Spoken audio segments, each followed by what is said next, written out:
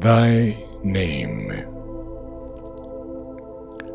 Speak to me so sweetly of thy name, and all my soul shall bend to touch thy feet. I bow before thee, importunate and lame, Mother, who I am graced by love to meet.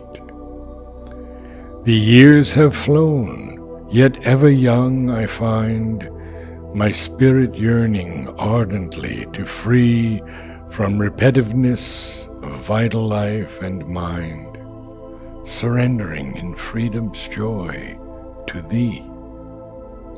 This world of pain and woe must disappear, replaced by bliss and angels of the right.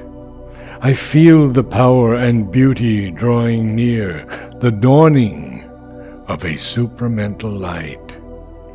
May man awake and lean into the day with folded hands in gratitude to pray.